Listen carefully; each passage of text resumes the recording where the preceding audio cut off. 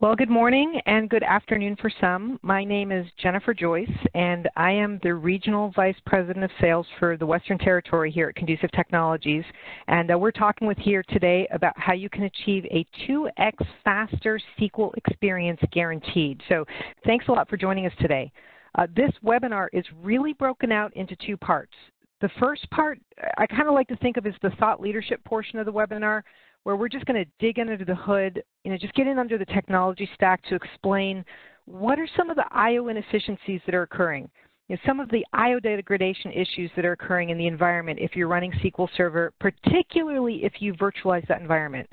And I know I've talked with a lot of people who they're running into so many problems they can't even virtualize it yet. So, we want to get into what's happening under the hood that's stealing the underlying IOPS and that throughput from your environment that's causing that underlying storage subsystem to work a lot harder than it needs to be, and ultimately why you may not be getting as much performance as you actually should in your SQL workloads. So thanks a lot for joining us today for this conversation. There are some inherent I/O penalties that are occurring, and a couple of them that we're really going to bring to light. And then once we give that overview, then we'll just be giving a very quick, no more than 10-minute overview of what our software does. It's just set and forget software utility that runs in the background on Windows servers, and it is tackling those I/O inefficiencies that we're talking about solving so that we can guarantee, at least for our customers, a 2x faster SQL experience. And obviously the compelling event here is, what other ways can you get performance out of your SQL servers other than having to buy expensive hardware and just throw more and more hardware at the problem? So we are a unique solution to that problem. We can actually solve it with a 100% software approach. And, we're also going to be giving, as you would have seen in the invitation, a complimentary NFR that is more than a $500 MSRP value to you after the webinar is over, because ultimately the proof is in the pudding. It's where the rubber meets the road. So we're going to get your hands on the software so you can try it for yourself. And on the lines with me is my partner in crime, Senior Director of Systems Engineering, Howard Butler. And for any of you car aficionados out there, if you were ever on a one-on-one call with Howard, not only does he specialize in accelerating performance in computers, but he's also a race car instructor. So he specializes in accelerating fast cars when he ever gets a chance as well. So Howard? All right. Well, thanks very much, Jennifer. Always glad to join you here. And by the way, guys, don't let Jennifer's title fool you. She's also quite technical, as you'll find out as we go along here. Jennifer, but there was one thing I did want to mention, and that is we'd like to make this session rather interactive. So there's a Q&A box here in the webinar, and as we go through the session, for those of you listening in, if you do have questions, go ahead and write those up and submit them, and we'll do our best to answer those questions during the session or at the end, so that way everybody gets all the information they're looking for. So, Jennifer, thank you very much for inviting me.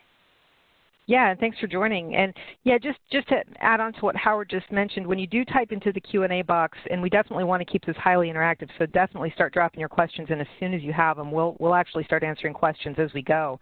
If there's an option there to send your question or comments to all panelists, try to check that option so that we can all see what your comments are. And don't hold back. If you are thinking the question, probably somebody else is too.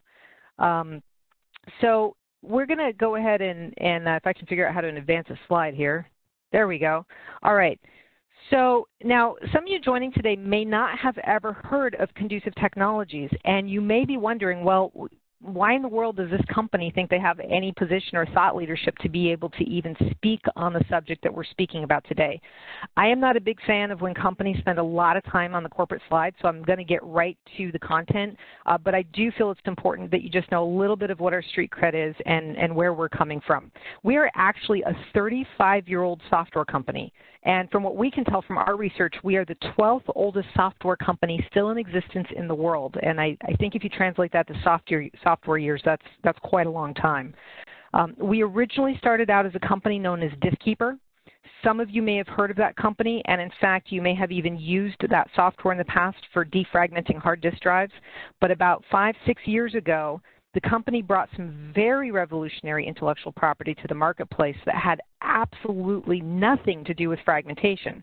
But it was all about how we can reduce the noisy I/O, just all that noisy and unnecessary I/O. And as it turns out, on any given SQL Server system, there's anywhere between 30 to 40% of the I/O traffic that is just pure noise. It's just stealing IOPS. It's just stealing throughput. And in fact, those customers of ours who add just a little more memory server side take more advantage of our software. And you know, they're offloading up to 50% or more of I/O from going down to storage and getting well above the 2x faster gains that we're talking about. Now, for this work, Gartner named us Cool Vendor of the Year when we launched it into the marketplace. And now, gosh, we've had this product in the marketplace for 5 or 6 years now, and it has had very nice market growth. It's now used by over 2,500 mid-market large enterprise customers, and variations of this software are also OEM'd by the likes of Samsung, Dell, SanDisk, Western Digital. So if you haven't heard of us, clearly you've heard of them, and we have a very close relationship with Microsoft and VMware. And Howard, this is a really big one. Speaking of Microsoft, I know you were closely involved in this initiative a couple of months ago where Microsoft named us as the first ever software vendor certified for their SQL I/O reliability program, and that was a pretty big deal. You know, you're right, Jennifer, and I do consider this a very elite certification. You know, Microsoft has certain levels to make sure that other applications like ourselves are fully compatible with their software, and in this particular case, SQL Server. And as you said, we're the only software vendor amongst this list. But I think we're in pretty good company because, you know, people like EMC and Dell, HP and others have all participated there. And, you know, besides all the testing, we also had to go through a panelist of SQL experts to get past this level and to achieve that level of certification. So I do think this is a pretty significant accomplishment, Jennifer. No, it really is, and thank you for the history and background on that, Howard. And, you know, before we jump into, you know, the real thought leadership portion of this that explains what's happening in creating all this unnecessary noisy I/O traffic, I want to just touch on real quick, you know, this question of what is this I/O degradation issue that steals performance. Let me just give you first a couple of opening slides real quick on some market research that we've done and how broad-reaching this impact is. So earlier this year, we just wrapped up what we believe is the largest independent study done on I/O performance. Over 1,000 IT professionals responded. And we asked one very pointed question. We said, you know, regarding all these hard-hitting apps running on SQL, how many of you have performance problems so bad that you're actually getting staff or customer complaints due to sluggish performance? You know, so you got the slow queries, slow performance, batch jobs taking too long. And, you know, if you look at this graph, you're going to see that we hit right in that 28% of all organizations raising their hand and saying, yep, right over here. We've got, you know, some performance bad enough that we're getting complaints. Now, the funny thing is we've done this exact same survey question in the previous 2 or 3 years, and we've been hitting right in the same zone. I think last year it was 27%, so it's just creeped up just slightly this year. So this is an issue. So if you're on this webinar, likely it is that you're here because you fall into that 25% or that 1/4 of organizations that are actually having this issue. And, you know, we kind of wanted to also do a little bit of a question of what of all your I/O intense apps that you support, which one or ones are the most challenging, where you feel like you're struggling and running into the most performance issues? Well, we did a word cloud across the hundreds of responses that we got, and you can see the application's name representative of, you know, the number of times it was mentioned gives it the bigger font, and obviously SQL jumps right out and just surrounded by a bunch of other database type applications. Our sweet spot is really SQL. But, you know, we also want to point out that SQL is running in the Windows context, and our software is designed as a Windows solution. So it will apply to databases and workloads outside of SQL as well. Okay, now let me just move on to this next slide. We're going to keep it moving here. And I think the setup was long enough here. So before I give you a picture of what's actually occurring or creating these I/O degradation issues that I'm talking about, I think it helps to start with the view of actually what is a healthy I/O profile? What does that look like? What is an optimal I/O profile where you're getting that optimal performance? Now, as you can see here on the screen, this is obviously a very rudimentary extraction of your I/O profile. There's a lot more complexity in this, of course, but I think the takeaway is pretty obvious and immediate. You can see that you get nice, large, clean, contiguous writes and reads in this diagram here, and you can see that you're getting a healthy payload of data with every I/O operation. You can notice how nice and sequential the nature of your traffic looks. Now, this is an optimal environment to get the best performance from your underlying flash hybrid, disk storage, hyperconverged, and even cloud. But the moment that you take a SQL server and you virtualize it and you put it into this context, and you're running it in the Windows OS, you're going to be able to get this different experience than what we're looking at right here. Right? So what's actually occurring in the environment, we're just going to take a quick look at what's really happening. And I think you can see the immediate takeaway here as well. Suddenly, now in this environment, there's very different I/O characteristics. They're much smaller, they are more fractured, and they are more random than they need to be. And what I'm going to call this our death by 1,000 cut scenario. And yeah, I actually did just make little air quotes as I said that. But where your underlying architecture is really struggling to process these workloads and ultimately having to work a lot harder than it needs to. It's kind of akin to pouring molasses all over your flash storage or your hybrid storage or disk storage, because now you're penalizing storage performance with what we call the perfect trifecta for bad storage performance: small, fractured, random I/O characteristics. And I want to make a point here too, because a lot of people, when we end up getting on the phone, ask, hey, I've got 100,000 IOPS on my SAN. In fact, Howard and I were talking with someone a couple months ago that came in and said, I've got 600,000 IOPS on an all-flash pure storage SAN. How could you possibly help me with reducing I/O? And I'm just going to touch on that really briefly, because what we optimize is the I/O you're actually using. So if you're only using 10% of your capacity, but you're using it like this, you are losing 30 to 40% of your throughput. What we do is we take the I/O that you're actually using, we get rid of 30 to 50% of it, we sequentialize the rest, turn it into large sequential I/O, and accelerate your throughput by a tremendous amount. So I just want to emphasize there that this conversation really goes and tacks in a different direction than you're used to talking about with IOPS. We're going, what I/O are you using and how can you use it better? Now, if we dig in under the hood and we see what's actually going on and what's actually causing this, we can see that there's actually two different what we call I/O penalties that are occurring that are penalizing your performance and causing those I/O characteristics to break down or degrade. They're represented here. Now, I'm going to talk about the one that's on the bottom of the slide first, the I/O blender effect. Now, the I/O blender effect, it's likely that you've heard that term. It's a term that we helped Gartner coin a little more than 5 years ago, maybe 6 years ago now, when virtualization was coming across the landscape. And the I/O blender effect is what happens the moment that you virtualize more than one server and you put more than one server on the host hypervisor. Now, on a physical server in a physical environment, this effect doesn't come in because you've got that one-to-one translation. But if that physical server is attached to a shared underlying storage, you are going to have the blender effect down at least the storage layer. You kind of skip the hypervisor level. So this is an issue in those contexts. So let's go back to the virtualization context. Once you add a server to that host hypervisor, there is no fix for what happens within that hardware and hypervisor context. And as great as virtualization is for server efficiency, one of the biggest downsides is that it adds complexity to the data path.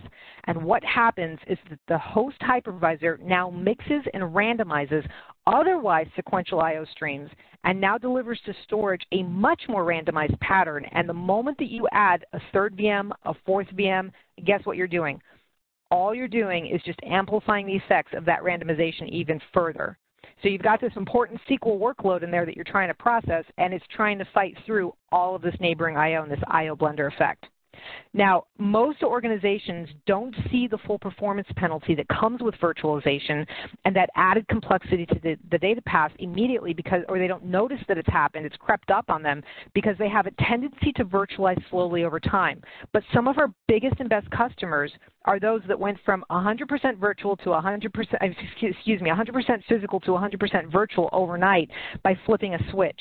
Now, Howard, you know, a good example of this was one of our customers that you and I were just on site with not too long ago, Christus Health, and that's one of the top 10 healthcare providers in the U.S. located out of Texas.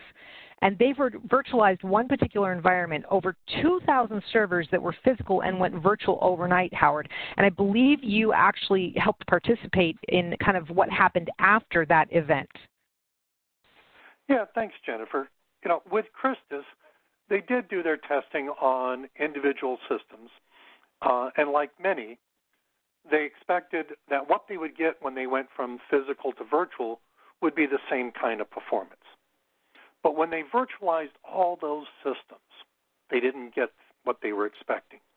What they ran into were a series of performance degradations. And during their analysis, kind of what they found is that it wasn't CPU related. It wasn't a memory constriction. What they actually found is that it was a series of I/O bottlenecks, Jennifer. And that's what caused their issues. Now, of course, like most of us here, their first thought reaction was, we're going to have to upgrade all of our storage, and we're going to have to go to an all-flash array to kind of solve this type of problem. But before they did that, they had heard about our software. They had gotten a copy. They did an evaluation, and what they found was that we were able to solve their I/O throughput and bottlenecks, Jennifer. So rather than them spending $2 million for an all-new flash storage array, we were able to save them from that. Yeah, you know, and that's an interesting thing, Howard, because, you know, if you go over to our website and read the case study on how we doubled performance for them, we were able to, you know, help them keep the infrastructure they had. So they were able to, again, as you just mentioned, Howard, you know, avoid spending that $2 million for all flash arrays. I think the purchase order, the rec was actually sitting on the final signer's desk ready to be signed, and they threw us in there and solved the issues at a fraction of the cost. And in fact, I think the hardware vendor found us at a show and came up and had some words with us. But that wasn't our goal. Our goal wasn't to displace any hardware. Our goal was to solve the problem with a software solution that happened to solve the problem. So there you go. Now, as difficult as the I/O blender effect penalty is, let's move upstream here a little bit on the slide and go to the Windows I/O tax. Okay. Now, there's this I would consider even a worse penalty happening here at the top of the stack, and it is coming from the Windows operating system itself. Now, you may be joining in and you may have heard some allusions to this, but we are the ones who can actually explain it, because we do have the proprietary, actually the only proprietary software to solve this problem.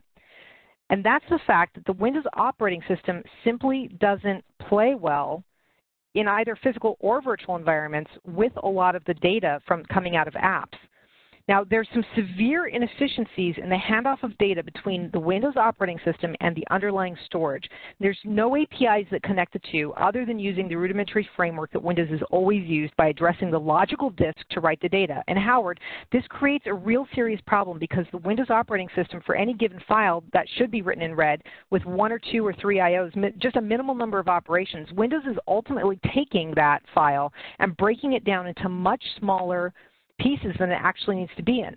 So ultimately what's happening is you end up in a situation where you're processing 4 IOs or multiple IOs for a single file that really should just be written in red with 1 IO. So maybe, Howard, I'm going to hand this back over to you. Maybe you could just tell us a little bit about what's actually happening here and why Windows is so inefficient in the handoff of data. Well, you know, the Windows file system truly does take kind of a one-size-fits-all approach, Jennifer. You know, when a file gets created or extended and modified, the Windows file system doesn't know how big that file is going to be. And what it does, and this is on the logical side of the abstract from the hardware. This is how Windows is looking at it through the file system. It looks for the next fixed allocation. And if that file extension is bigger than that next allocation, it'll fill it up, write what it can, and then it has to go and find another allocation. And this progresses so on and so forth until all the data has been written. Well, with each of those allocations, there's a separate individual I/O request that is sent from the Windows guest VM down to the hypervisor, to the host, perhaps out across the network and over to the storage. So as you can see, with all of this extra I/O traffic occurring, now you're getting these really small random I/Os rather than large sequential I/Os. And later on, as we get into how we solve this, but you'll see that when you're doing these benchmarks and so forth, these small random I/Os are putting a huge drain on the system. So when you're looking at these benchmarks, and I'll kind of give you two examples here, Jennifer, but they give you random I/O measurements and sequential I/O measurements. And you'll always notice that having nice sequential I/Os will outperform those random I/O requests. So our solution said if we can enforce or help Windows to do a better job and do these large, nice sequential I/Os, you're going to wind up with the fastest performance for your application as well as your storage.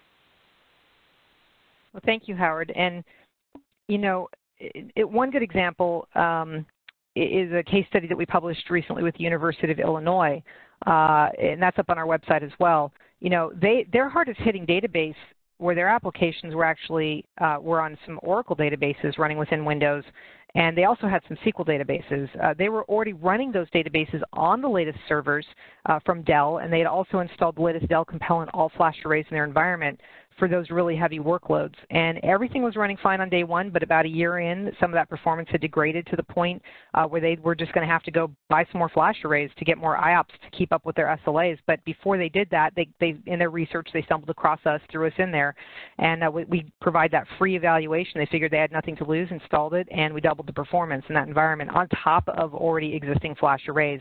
And they were kind of incredulous when they saw it. So it was really interesting because it is a bit shocking to find out how inefficient these systems really are, even when they have the biggest new iron sitting there in the environment under it. Now, for those of you wondering, the slide deck's not broken. I will advance the slide now to the next thing. We'll move on here. But I did want to just do a quick housekeeping reminder. As you have questions, start dropping those into the box. I'm going to take the first question here from Joe that he typed in right at the beginning. He says, if virtualized, it doesn't matter what virtualization platform you are using. And no, it does not. We are completely hypervisor independent. So KVM, Citrix, VMware, Hyper-V, doesn't matter.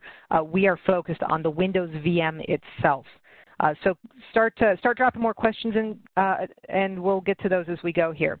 So kind of moving on, though, you know, if you take a look here at this next slide, I mentioned that both Howard and I would give just a very quick overview of what our software does. And then we're going to talk to you about the handoff of the NFR that we're going to be giving you so that you can download it and install it seamlessly, literally in about 5 minutes in your environment, and start seeing the benefits. But Velocity is I/O reduction software. And again, sometimes people go, I have 100,000 IOPS, who cares? We're not talking about that. We're talking about the I/O you are using. So we're looking at removing 30 to 40 to 50% or more of the I/O you are using to streamline and get more efficient workloads. It is set it and forget it software that installs right into the Windows operating system.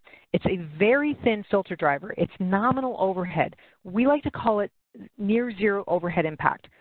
We would challenge you to even see the CPU footprint. It's enormously lightweight, and the CPU resources it does use runs at lowest priority. So really, it's never going to be interfering with your server performance. And what the software is doing is actually offloading I/O from the underlying storage, and then at the same time, whatever I/O is left, as Howard mentioned, we're streamlining that I/O traffic. So it's a friendly I/O profile for your storage to process. It's much quicker. And we do a couple of different things. We have we have two patented engines within the software that you should be aware of and what it's actually doing. So we're going to jump into that right now.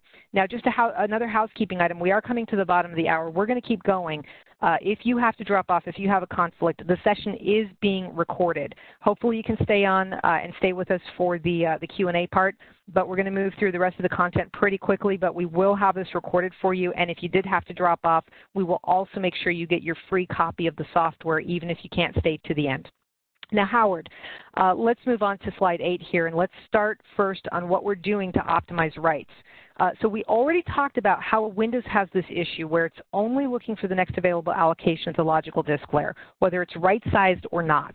Now, we'll give Windows some credit here in the sense that if it's a freshly formatted NTFS volume, we'll probably get some ideal performance on day one, but we've even done some testing and see degradation right after install.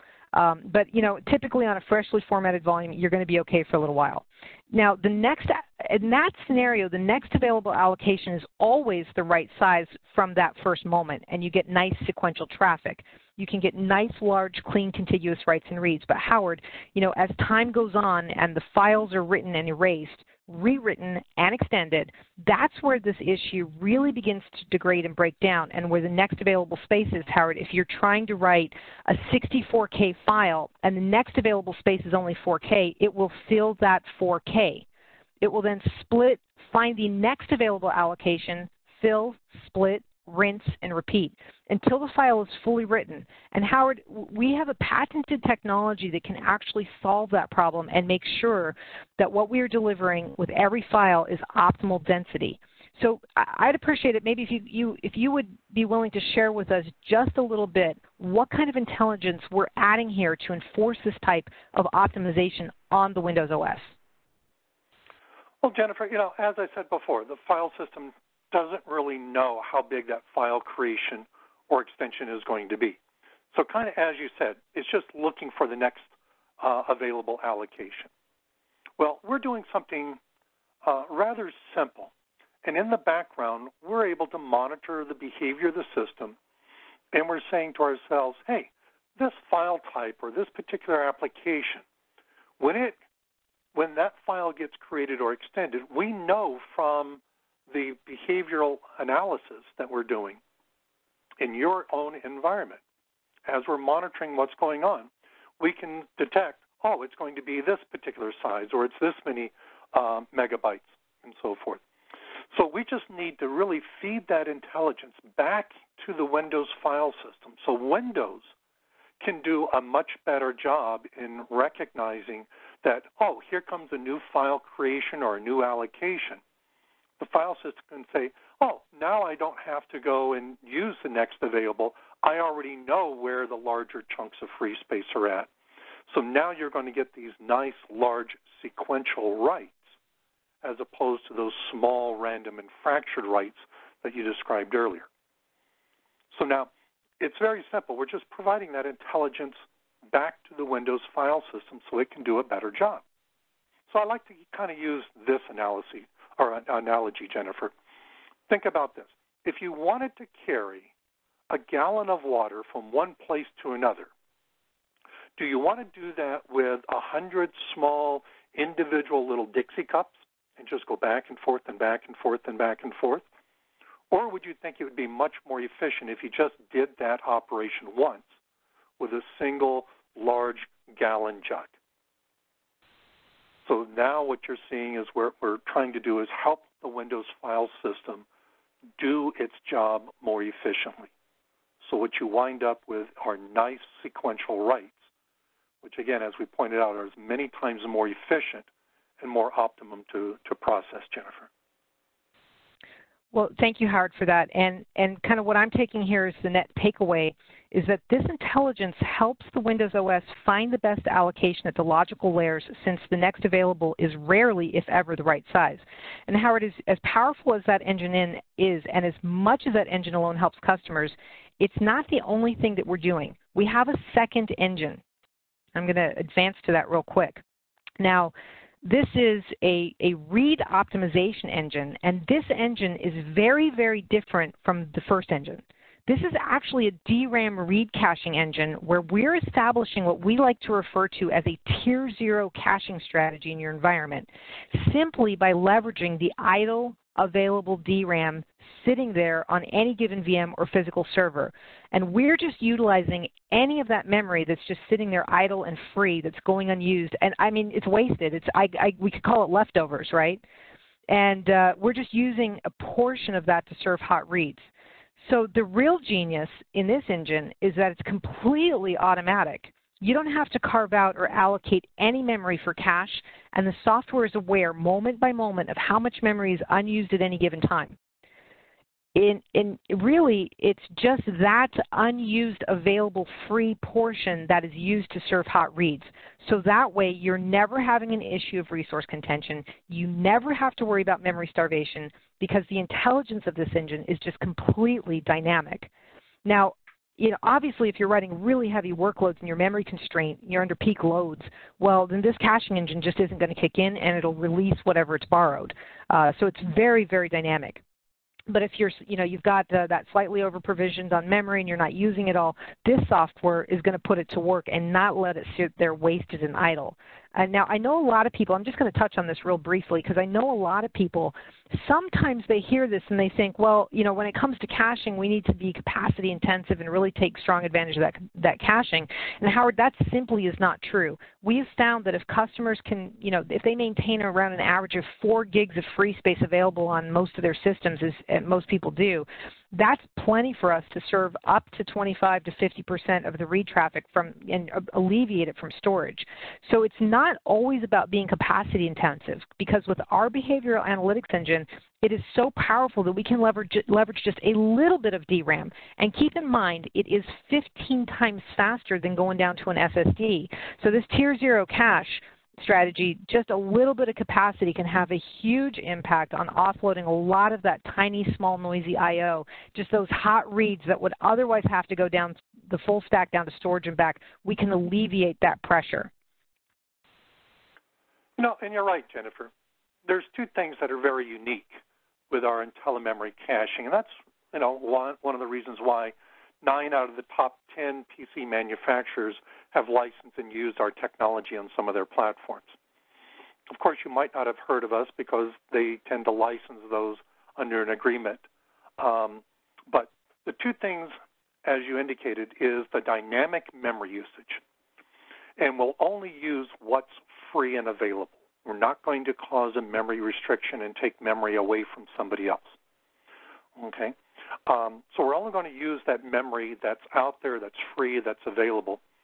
And if any system or user or process needs that memory, we're automatically going to give that back up. Now, the second part is our intelligence of what to put and what to keep in the cache for the best benefit. A lot of caching technologies that are out there and stuff kind of look at it and go, oh, hey, this data was read in, let me put it in the cache and hope that it gets read in again and so forth. We're not doing anything like that. We're actually monitoring the behavior of the system again in the background. And we're seeing what data, first of all, that's going to make a difference in terms of satisfying those read IOs from memory. And then, there's got to be some compelling reason for us to put it in the cache. It's got to be repetitive. Caching one-hit wonders or just, a single I/O might help just that one I/O, but it doesn't help in the large grand scheme of things. So we really want to point out that we're focused on caching the read I/O requests that are causing the disruption or causing the performance problem and getting ahead of that. So what we want to be able to do is provide the environment such that you get the best possible gains and so forth. So there's actually all these small IOs that are occurring that are kind of gumming up the works. And in doing so, those IOs are what's causing the biggest dent in performance. So if we can provide or offload a significant amount of those problematic type of IOs, directly from our cache. As you mentioned, satisfying IOs from memory.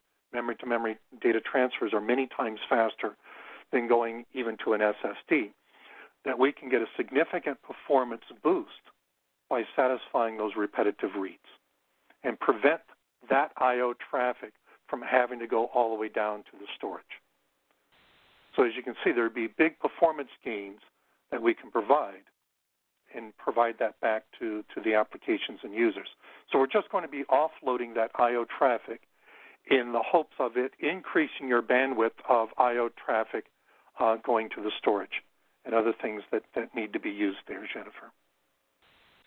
Yeah, and you know, we've kind of finished up the technology portion of this, so if there are questions on the tech, please drop them into the Q&A box right now. I'm just going to get through these last couple of slides, and then we'll go to the full Q&A session.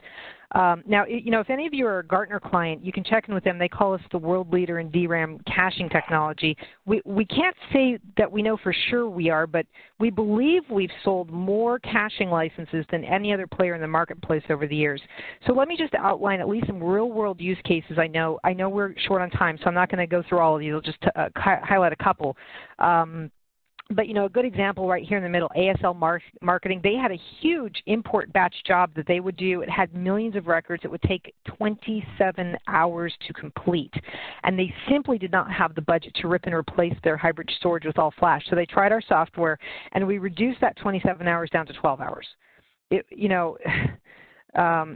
was pretty incredible.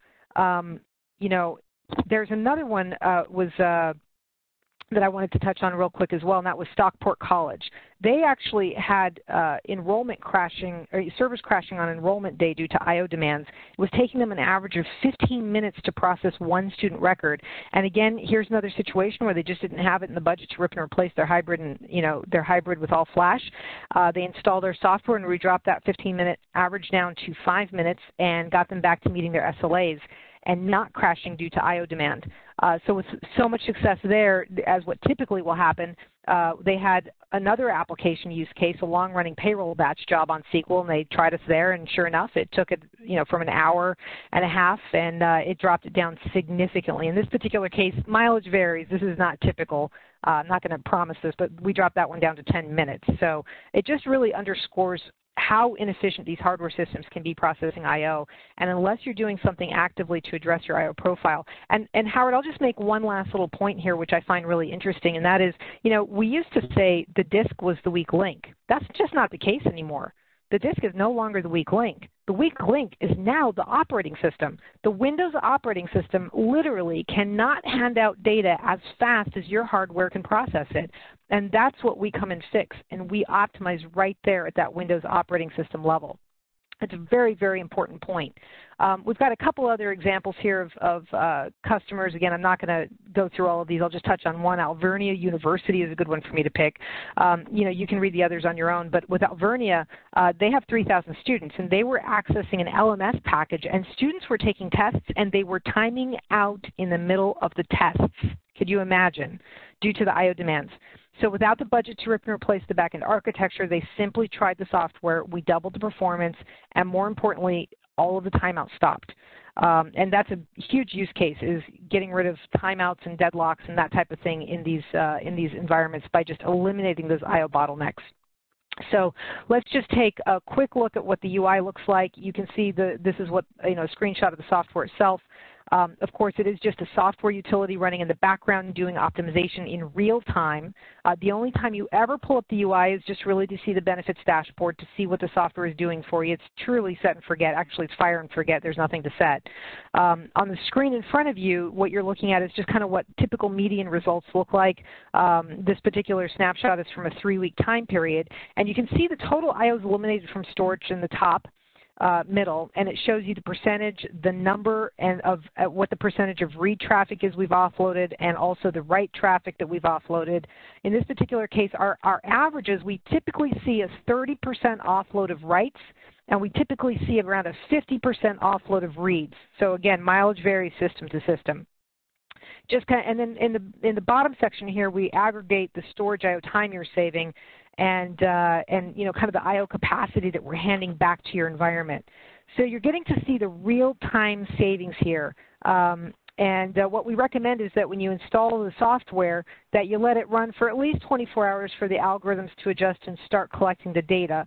But after it's been running in production for a few days, maybe even up to a week, that's when you can pull up the dashboard and take a look at what it's actually doing for you. So I see some more questions coming in. We're heading right into the Q&A session, so if you have any more questions, drop them in there now. Now, this next slide is very, very important slide, and it is, you know, what we mentioned on helping you get this faster SQL experience with our software. What are the steps? What are the best practices? Okay, step number one is you may not have to add more DRAM. You may already, and most likely you already have plenty on your system. But if not, we're going to possibly look at adding some memory to that system. But we found that 95% plus of systems already have enough. Now, we are talking very specifically to a SQL audience, and I know that most, if not all of you, have very large workloads on those SQL servers. In that one corner case, on those really big workloads, we're probably going to want to push the envelope a little bit and ask for a minimum of 16 gigs free. Now, you may only be sitting on a system that only has 32 gigs. Again, mileage varies, but I'm going to, you know, if someone said, how much would you like to give optimal chance for the software to do its thing for me, I'm going to tell you 16 gigs. All right. Now, the next thing is step two that we would want you to do, and this is very important if you know, this is, and I haven't looked at the Q&A box, so there may be questions about this. I may be kind of proactively answering some stuff. But if you do have SQL and you don't have a memory cap on SQL, we're probably going to recommend that you place a memory cap on SQL usage because, you know, once you add more memory, SQL will just gobble it all up. And as we all know, you know, it's highly inefficient in its memory usage. It will cache the whole database if you let it. It's one of the primary reasons why SQL is a sweet spot for us because of how inefficient it really is and how it uses memory. So that's why it's critically important that you cap SQL, you leave that additional memory in the OS for us, for our software, because we'll pick up whatever the OS isn't using, and we're going to put it to very, very, very good work. Now, if you're on the call here and this is a physical server and you just can't crack open the box and add more memory to it, that's fine. If that's the case, then all you need to do is just cap SQL a little bit more aggressively to get those types of gains. Now, step three, as I mentioned, you'll wait a few days and then pull up the dashboard to see what the software is doing for you. And in fact, we can even at that point schedule a call for you with one of our sales engineers to go over what's exactly the analysis technically on that server and kind of review some of those results with you. So we're just going to kind of close out here, and I'm going to tell you what happens next before we go into the Q&A, and then we're going to move to that Q&A session. But just to let you know, the NFR is going to be sent to you, and you're going to have a chance to download and install that. That should take you less than 5 minutes. There is no reboot required to install this software. Now, allow 24 hours for the algorithms to adjust and then pull up the dashboard a few days later, and then you can, you know, check it out and see what it's doing for you. If you're going to start on it, let me just shift to one thing real quick, and that is the second bullet point here, evaluate 30-day trial across all of VMs. Now, in this case, we do have the option for you to use a trialware. We offer a free velocity management console, and you can also do trialware across all of the VMs. I like to think of this as kind of our multi-tiered deployment approach. I'm just going to mention here real quick that I have seen a number of times where somebody deploys what I call a level 1 deployment. They deploy only to the SQL server, only to the database where that work is happening that they're trying to improve the performance on. And I'll be very honest with you. I see that 10 to 20% of the time we will resolve that performance by deploying only to that one server. We may need to go to what I refer to as a level 2 deployment. A level 2 deployment is what I refer to as going to either all of the VMs on that host, getting rid of that IO blender effect, but more importantly, especially in the case of SQL, when you have multi-tier architecture and you've got the web server and the app server, proxy server, you've got the domain controller, you've got all of these data points. Think of it as a relay race, that baton, the data, is getting handed off from server to server to server.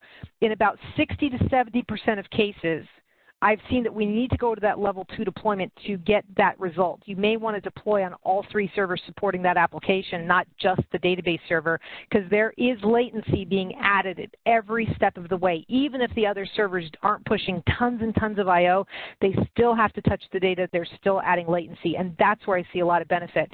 That's where this trial comes in. You can go ahead and get the Velocity Management Console. You can deploy the software as broadly as you want. You could even deploy it to what I refer to as the level 3 deployment, and that's universal.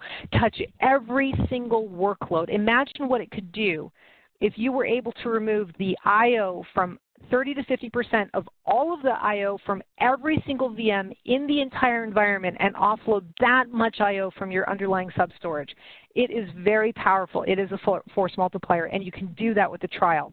So I'm going to say right now, there's one other tool I'm going to mention, but if you want that Velocity Management Console and that broader free trial that we offer, type into the chat box right now VMC. That stands for Velocity Management Console, and we will make sure that in addition to your free NFR that you receive the Velocity Management Console. So again, VMC. The other tool that I'm going to mention to you guys is not really highlighted in this webinar here. It is called the Conducive I/O Assessment Tool. This is a free tool, and I'm going a little bit over. I wasn't planning to talk about this, but I'm going to mention this on this call. The Velocity Conducive I/O Assessment Tool.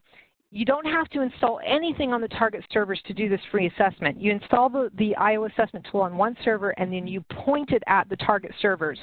And you're just going to put in the IP address of the server name, and it's going to use remote WMI calls to collect existing perfmon data from those target servers. So no agent, nothing's installed on the targets, and you get a free I/O health check to see if your servers are even candidates in the first place, and it also gives us a sneak peek on this pre-assessment to see what your memory profile looks like, so you're not guessing. We can go in and recommend to you immediately the type of memory profile adjustments you may want to consider on those SQL servers to get the most success out of Velocity. So if you want the I/O assessment tool, type in IOAT, again, VMC or IOAT, and if you want both, just type in both, and we'll make sure that you get all of that after the webinar. So that is really the content that we wanted to get through. And Howard, I think we should jump right into the Q&A. We're a little bit over time, but I wanted to come back over to you real quick and see if there were any points on the software or anything like that we needed to get to before we jump into some of the Q&A that I see here in the box. You know, Jennifer, I think you covered it quite well. You know, with the questions that I start seeing popping into the Q&A box, I think we should just go there. Okay, so we've already answered Joe's question. I'm going to hop right to Frank's question. He says, now, pardon me if I read these wrong. It's the first time I'm reading them, so I may stumble. But it says, so we just recently went to a VM environment for our SQL ERP system, and we went to an SSD SAN with NetApp. So can this product still help? You know, I'll go ahead and take that question. The answer is absolutely yes, we can help. The underlying type of storage hardware, the fact that it's a NetApp filer, and so forth, really doesn't make any difference to us. We're focused on the Windows side of things. In that Windows guest VM environment, that's where that level of inefficiency begins its journey. So if we can help Windows do a better job, then all components further downstream are also going to be able to take advantage of that and do a better job. Okay, thank you, Howard. So Michael, I'll answer this question. Michael asks, what is the lowest MS SQL Server version that your software works with? Will it work with MS SQL Server 2008 R2? Yes, it will. 2008 R2 64-bit is the lowest version it works with, and it is compatible with everything higher. Frank has a question. He says, does this help, and Howard, I'll turn this one to you. Does this help non-VM SQL performance? Yes, it does in the context of if there is a mixed environment where you have Windows and non-Windows virtual machines, okay, and those machines are doing their I/O traffic through the same common hypervisor and host and backend storage. If we can eliminate a good portion of the unnecessary I/Os that Windows is generating, then you'll get an indirect benefit from those non-Windows platforms as well, because there's going to be less IOs that have to be contended with. Great. So we have a question from Mr. Fernandez, and he says, so this software gets I'll answer this one. So this software gets installed on the VM hosting the SQL instance or the virtual server host. So this gets installed on the VM itself. We do not install anything at the host level. And this is the case as long as it's a Windows VM. And guys, this applies to VDI as well. It's huge on VDI workloads to be able to get this kind of optimization, even if you've got link clones or master gold image.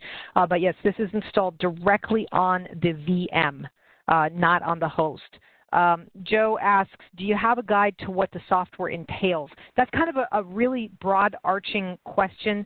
We do have a lot of different white papers that go really deep. We've got high-level product brochures. So yes, we absolutely have guides. We also have installation guides to get hands-on, firewall settings, setting up the velocity management console, in addition to live support. If you want to get into the weeds with one of us on the phone, we can certainly walk you through a lot of that as well on a custom call. I see Joe clarifies the question below, software, yes, I think, the install. Okay, so I think I've answered that. Okay, so the next question says, can this tech be applied to Oracle database? Howard? So long as that Oracle database is running on a Windows platform, then yes, indeed, we can. Okay, fantastic. The next question from Mike, is this limited to MS SQL Server, or will it work for other DBs like SQLite or Oracle or MySQL? Howard, over to you. All SQL instances. In fact, it's a little bit of a misnomer, even though this webinar was strictly driven on those of you running SQL. The nature of our software and our solution is not SQL specific. We work within the framework of Windows. So regardless of the type of database you have, as another gentleman had mentioned earlier about Oracle, we work extremely well with Oracle, with Exchange, with SQLite, the MSDE, all of those different databases, because we're focused on the behavior of Windows. So even custom-written software applications will also get benefit because they're doing IOs. And that's the heart of our solution, is IO avoidance or elimination. Great. Now, there's a couple more questions I see we're going to touch on. So if your question hasn't been typed into the box yet, go ahead and get that, because as soon as we get to the last question, we will end the webinar. Joe has a question, Howard. He says, so the database can be running when you install? Absolutely, yes. There's no need to shut down the database. There's no need to plan for a reboot. It's just simply either an interactive install if you're just putting it on one or two machines, or if you want to take advantage of our velocity management console, you can set that up and use the management console to do deployments to other machines within your environment. But yes, you can do those deployments while all your users are still doing their normal day-to-day work. Database is open, doing their things. It's pretty transparent in the background. Fantastic. Now, I haven't scrolled down to see if more questions have come in, so I'm going to invent a question for you, Howard, which I'm guessing at least one person listening is thinking, what about uninstalling it? Can you uninstall it cleanly without a reboot as well? Yes, you can. Great. Joe has a follow-up question. He says, does it help on the actual web application server too? Well, on that web application, if it's generating I/O traffic, then yes, indeed. It's all about the I/Os. And if we can reduce the I/O traffic footprint, then every component in your environment benefits from that. Okay. Now, Howard, there's a question here from Joe Clark, and he says, after installing, I found that application performance actually got worse. Is there something that can be done to help the applications work better together? Well, I don't necessarily understand the question in terms of if you installed our software and the application performance got worse. I'd be checking to make sure what is it that we're actually measuring, because workloads can fluctuate and vary from time to time. So I'd be curious and looking at maybe taking that question offline and trying to figure out exactly what was happening there. But usually it's just a simple matter of, does the system have adequate amount of memory? Were we able to harness and utilize some of that free available memory? And in doing so, did that help reduce the I/O traffic or allow the system to do more productivity type of work? And Howard, I think I would have answered that question the same way too. So what I would recommend, Dawn, if we can make a special note for Joe, and let's go ahead and have a call scheduled with him and one of our technical engineers so that we can get a hands-on assessment of exactly what factors are happening in that environment. So we have another question here. I actually can't read it. It's not showing in the window properly. It says IOAT. If it's an IO assessment tool, why do we even need? And then I literally can't read the question. It's not showing in the window. Can you see that one, Howard? I don't see it either. Okay. Well, Dawn, if you're able to extract what the rest of that question is, maybe you could email it over to us and we can answer it. We're going to move on to the next question while we try to keep going, since I can't read what the question says. VDI meaning on the actual okay, so Howard, Joe has a question. So from my comment earlier on being able to run this on VDI, he makes a comment. He says, meaning on the actual non-persistent desktop, if you wouldn't mind clarifying for us. Sure. In a VDI context, our product works equally well whether it's persistent or non-persistent environment. So you would install or make our solution set part of that standard image. So when a VDI client is launched, our drivers and file filters are already part of the stack, part of that Windows startup, and we'll be able to immediately begin reducing the I/O traffic regardless of persistent or non-persistent VDI platforms. Okay, great. Well, I'm having trouble with my Windows. If the question's too long and rolling off of more than one line, I'm not being able to read the whole question. I do see a comment from Joe that starts, I wouldn't be opposed to speaking with someone about, and then it cuts off. Sergio has a quick question. It says, does this work with Infinio? So Howard, I'll come back to you on that one. Yes, it does. There's no conflict between the two solution sets. They're quite different, although just from a general viewpoint, we're both after trying to optimize and reduce I/O traffic. We do it at the Windows guest VM level, which is where the I/O is formulated, and that's our first line of defense there. Okay, great. And we got Sergio, does it play nice with Nutanix? Yes, it does. And again, keeping in mind that we are installed right in the Windows operating system, we are fenced by Windows. If it is compatible with Windows, it is compatible with us. So you can kind of fill in the blank. Is it compatible with fill in the blank? And as long as the answer is it compatible with Windows, and the answer is yes, we are also going to be compatible. We have another question, no reboot needed to the server after install. That is correct. Frank's question is too long for me to read in my limited window. Howard, are you having the same issue, or can you actually read Frank's question? I can read Frank's question there. Frank is asking for clarification on non-VM. He says, we have a SQL database on a physical server connected to the NetApp, so does this improve the I/O on the physical SQL server? And the answer is yes. Our product can be installed and used on both physical and virtual Windows systems. Okay, great. I'm not sure I understand Joe's question, so you could see a big difference on oh, it's because it falls off the line. Howard, I'll let you read these because I'm not being able to read them. I can just see the first line. He's talking about a document management server. So, yes, we do have customers using it with those type of applications. The answer is yes, we will provide a big benefit in that type of environment. Okay, and Howard, I think Frank's got another question after that. I think it was really just a comment mentioning non-Windows part there. Like I said, from a non-Windows environment, there's nothing for us to install because it's not a Windows platform. But again, if those non-Windows platforms are tied into the same infrastructure where you do have Windows systems, then you have I/O traffic occurring from Windows, you have I/O traffic occurring on the non-Windows platform.